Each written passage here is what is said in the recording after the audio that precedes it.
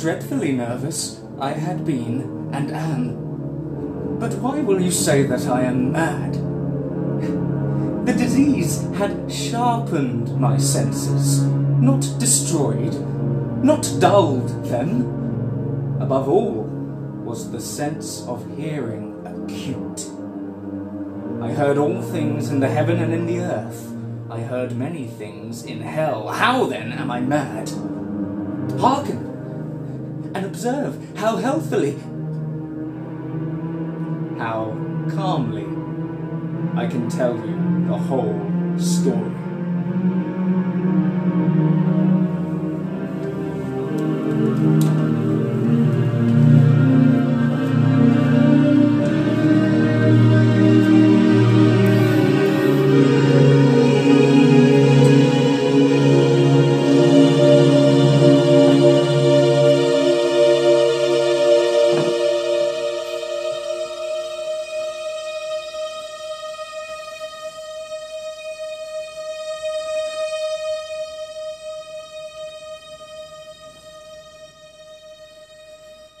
It is impossible to say how first the idea entered my brain, but once conceived, it haunted me day and night. Object, there was none. Passion, there was none. I loved the old man. He had never wronged me. He had never given me insult. For his gold I had no desire. I think it was his eye. Yes, it was this. One of his eyes resembled that of a vulture, a pale blue eye with a film over it. Whenever it fell upon me, my blood ran cold, and so, by degrees, very gradually, I made up my mind to take the life of the old man, and thus rid myself of the eye forever. Now, this is the point. You fancy me mad, huh? Madmen know nothing. But you should have seen me. You should have seen how wisely I proceeded, with what caution, with what foresight, with what dissimulation I went to work.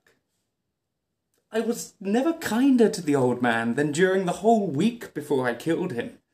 And every night, about midnight, I turned the latch of his door and opened it, oh, so gently. And then, when I had made an opening sufficient for my head, I put in a dark lantern, all closed, that no light shone out, and then I thrust in my head. Oh, you would have laughed to see how cunningly I thrust it in. I moved it slowly, very, very slowly, so that I might not disturb the old man's sleep. It took me an hour to place my whole head within the opening so far that I could see him as he lay upon his bed. Would a madman have been so wise as this? And then, when my head was well in the room, I undid cautiously, oh, so cautiously, for the hinges creaked. I undid it just so much that a single thin ray fell upon the vulture eye. And this I did for 7 long nights, every night, just at midnight. But I found the eye always closed, and so it was impossible to do the work, for it was not the old man who vexed me, but his evil eye. And every morning, when the day broke, I went boldly into the chamber and spoke courageously to him, calling him by name in a hearty tone, and inquiring how he has passed the night.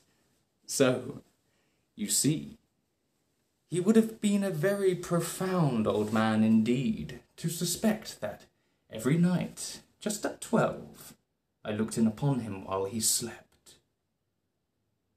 Upon the 8th night, I was more than usually cautious in opening the door. A watch's minute hand moves more quickly than did mine.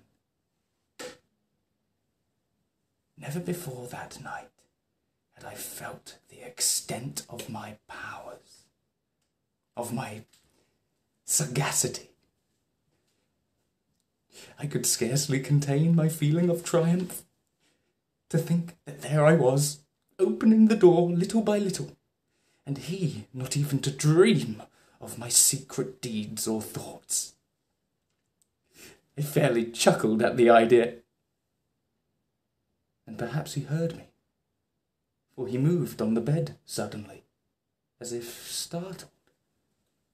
Now you may think that I drew back, but no.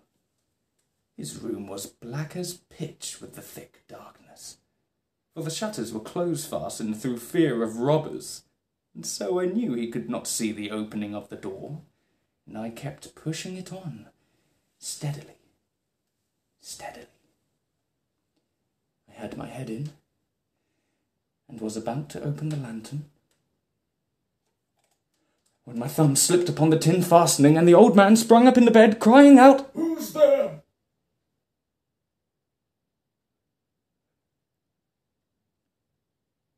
I kept quite still, and said nothing. For a whole hour I did not move a muscle. And in the meantime, I did not hear him lie down. He was still sitting up in the bed, listening, just as I have done, night after night, hearkening to the death watches in the wall. Presently, I heard a slight groan, and I knew it was the groan of mortal terror. It was not a groan of pain or grief, oh no. This was the low, stifled sound that arises from the bottom of the soul when overcharged with awe. I knew the sound well. Many a night, just at midnight, when all the world slept, it has welled up from my own bosom, deepening with its dreadful echo the terrors that distracted me. I say I knew it well. I knew what the old man felt, and pitied him, although I chuckled at heart. I knew he had been lying awake ever since the first slight noise when he had turned in the bed. His fears had been ever since growing upon him. He had been trying to fancy them causeless, but could not. He had been saying to himself, "It is nothing but the wind in the chimney, it is only a mouse crossing the floor, or it is merely a cricket which has made a single chirp." Yes, he had been trying to comfort himself with these suppositions, but had found all in vain. All in vain, because death, in approaching him, had stalked with his black shadow before him, and enveloped the victim. And it was the mournful influence of the unperceived shadow that caused him to feel, although he neither saw nor heard, to feel the presence of my head within the room.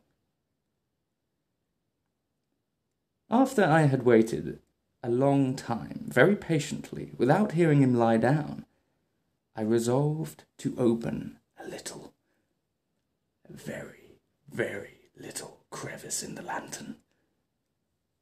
So I opened it. You cannot imagine how stealthily, until, at length, a simple dim ray, like the thread of the spider, shot from out the crevice, and fell full upon the vulture eye. It was open, wide open, and I grew furious as I gazed upon it. I saw it with a perfect distinctness, all a dull blue with a hideous veil over it that chilled the very marrow in my bones.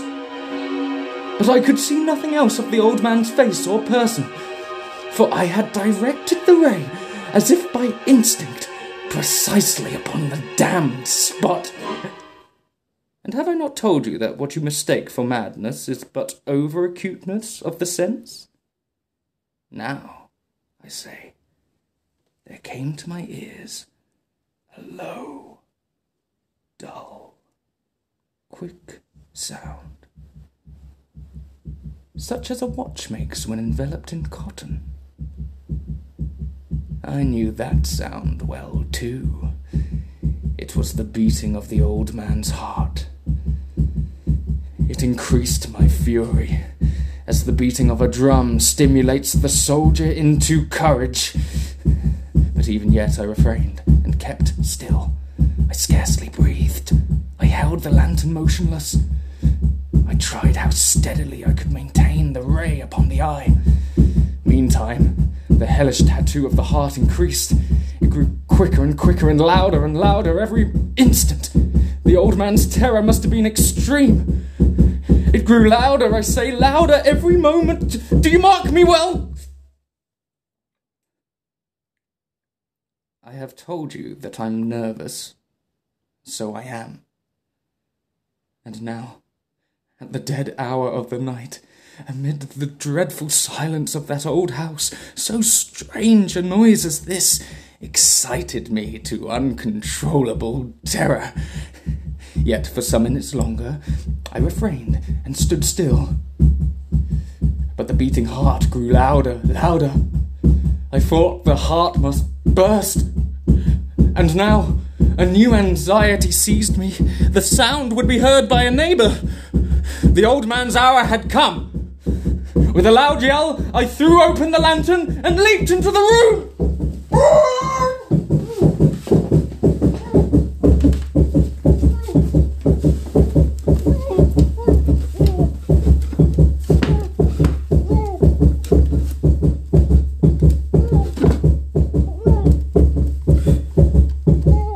He shrieked once, and once only. In an instant, I dragged him to the floor and pulled the heavy bed over him. I then smiled gaily to find the deed so far done. But for many minutes the heart beat on with a muffled sound. This, however, did not vex me. It would not be heard through the wall. At length, it ceased. The old man was dead. I removed the bed and examined the corpse. Yes, he was stone dead. I placed my hand upon the heart and held it there many minutes. There was no pulsation. He was stone dead. His eye would trouble me no more. If you still think me mad, you will think so no longer when I described to you the wise precautions I took for the concealment of the body. The night waned, and I worked hastily, but in silence.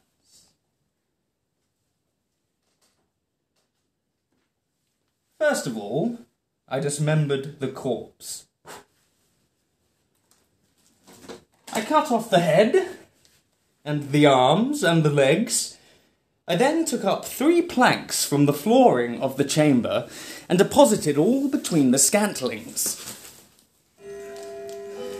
I then replaced the board so cleverly, so cunningly, that no human eye, not even his, could have detected anything wrong. There was nothing to wash out, no stain of any kind, no blood spot whatever. I had been too wary for that. A tub had caught all. Ha! When I had made an end of these labours, it was 4 o'clock, still dark as midnight. As the bell sounded the hour, there came a knocking at the street door. I went down to open it with a light heart, for what had I now to fear? There entered 3 men who introduced themselves with perfect suavity as officers of the police. A shriek had been heard by a neighbour during the night. Suspicion of foul play had been aroused. Information had been lodged at the police office, and they, the officers, had been deputed to search the premises. I smiled. For what had I to fear? I bade the gentleman welcome. The shriek, I said, was my own in a dream. The old man, I mentioned, was absent in the country. I took my visitors all over the house. I bade them search well. I led them, at length, to his chamber. I showed them his treasures, secure, undisturbed. In the enthusiasm of my confidence, I brought chairs into the room and desired them here to rest from their fatigues, while I, myself, in the wild audacity of my perfect triumph, placed my own seat upon the very spot beneath which reposed the corpse of the victim. The officers were satisfied. My manner had convinced them. I was singularly at ease. They sat, and while I answered cheerily, they chatted of familiar things. But ere long, I felt myself getting pale and wished them gone. My head ached, and I fancied a ringing in my ears. But still they sat, and still chatted. The ringing became more distinct. It continued and became more distinct. I talked more freely to get rid of the feeling, but it continued and gained more definiteness until, at length, I found that the noise was not within my ears. No doubt I now grew very pale, but talked more fluently, and with a heightened voice. Yet the sound increased, and what could I do? It was a low, dull, quick sound, much as the sound as a watch makes when enveloped in cotton.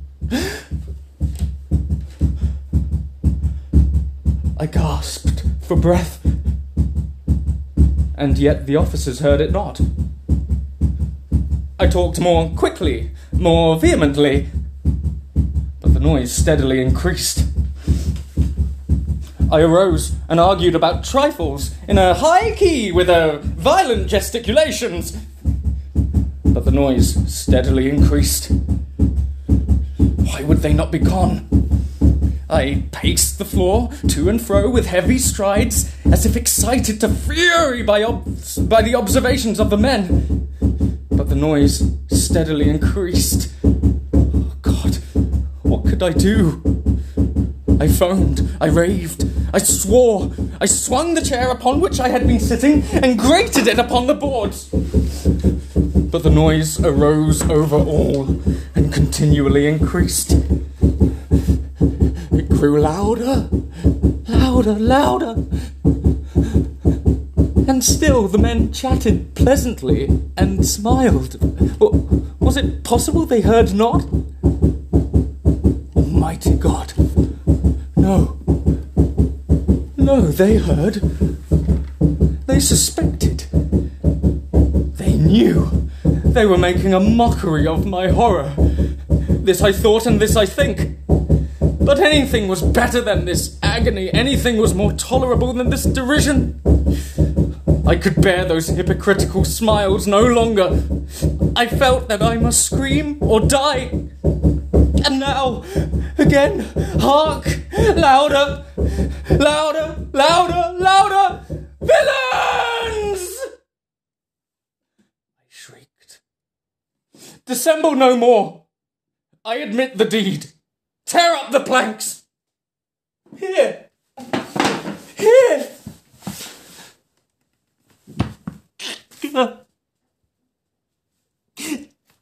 It is the beating of his hideous heart!